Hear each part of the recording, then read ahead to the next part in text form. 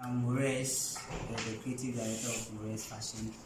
Today we are going to learn how to grab the pattern for men shirts. With this shirt, it is called the basic shirt. It has no opening for the front. We are going to have the opening for the shoulder, either the zip or a button. But before we start everything, we have to know our measurements. As you can see, we have our crossback 18 inches, chest 40 inches, shirt length 30 inches, hem allowance 3 inches, and side seam allowance 1 inch. So let us get started. First of all, I'll measure my shirt length, and right from this line I'll measure 30 inches. Then I'll also measure from here another 30 inches. Then I'll trace a straight line. So that's my straight line. And as we have this hem allowance 3 inches, I'll add my 3 inches here, 3 inches, another 3 inches. Then I trace it. Now I'm going to measure the chest.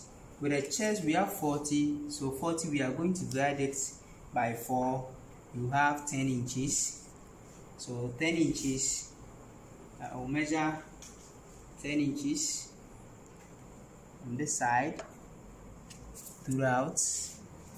Then at the hem line another 10 inches, and also in the middle 10 inches. And I will join the dots to have my straight line here. Now as I'm having my straight line, I'm going to create the neckline.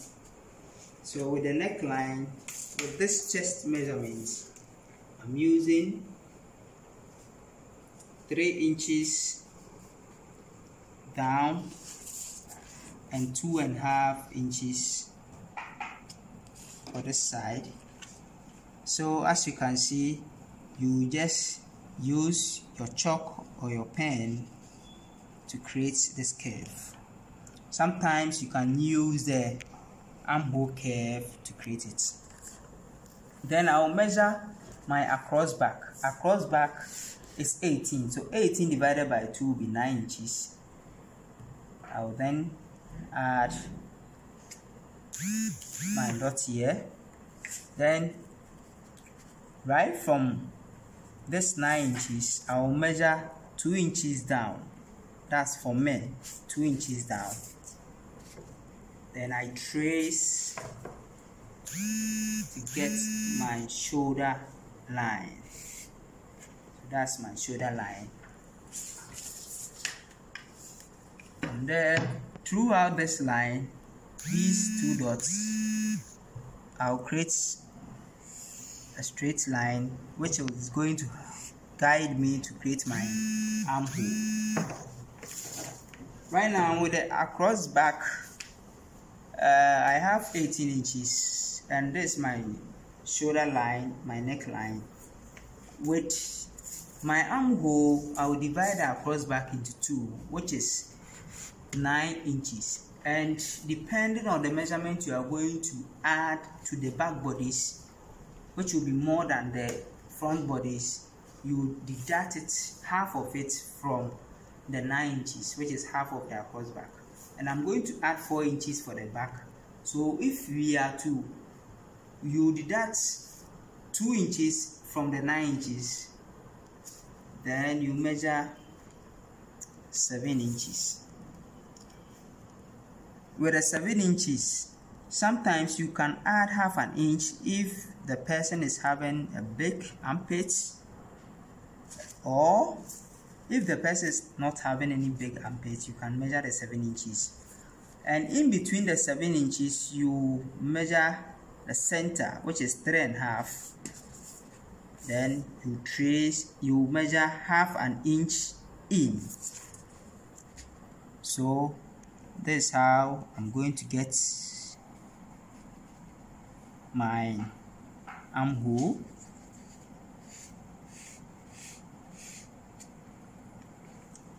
Throughout here. Then this line will be my chest line. So that's my chest line. So the chest line, you measure 1 inch. Then you trace this. You measure 3/4 or 1 inch. Then you trace it on top this way. So as you can see, this is the line we are using for the armhole. I have my ½ inch in here. Then the next thing is we are going to shape the shirt. For we to shape the shirt, right at the armpit or beneath the armhole, you measure 5 inches. And with the 5 inches, you can measure ½ an inch in or 3/4 inch in. I'm going to measure 3/4 inch in.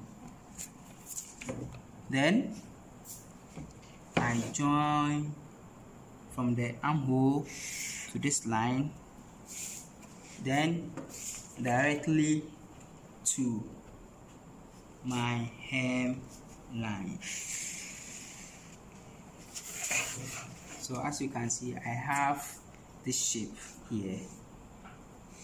Yes.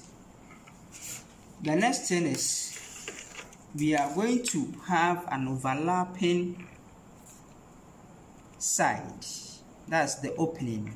For men kaftans, we do always have an opening right at the hip area in the shirt, which is the vent. So you measure from the armpits or the armhole, beneath the armhole, you measure up to 16 inches. With the 16 inches, then you add the number of inches you want to use. I'm going to use 1.5 inches. So there's 1.5 from here, 1.5 inches here. Then the same 1.5 inches. And I join it this way. I also join this side. So as you can see, I have this. This means the sides, they are going to overlap each other. So I'll create this curve here so that whenever you are sewing or you are knitting, you find it easy because of the shape, the curve shape. Having it this way makes it quite difficult for you. So now I have the shape this way. So this is the actual shape.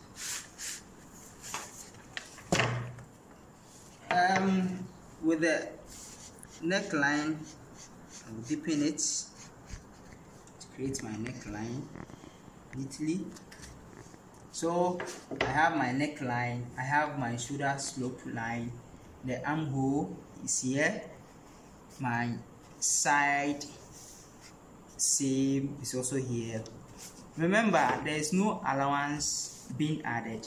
So if you are to add your allowances, you can then measure 1 inch.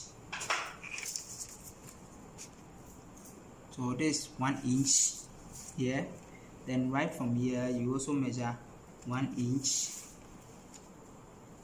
So here 1 inch. At this end, you are not going to measure 1 inch, yes, ½ an inch. Then you measure from here 1 inch. So let me join the lines.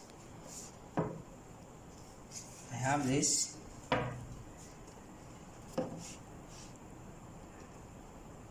I also have it.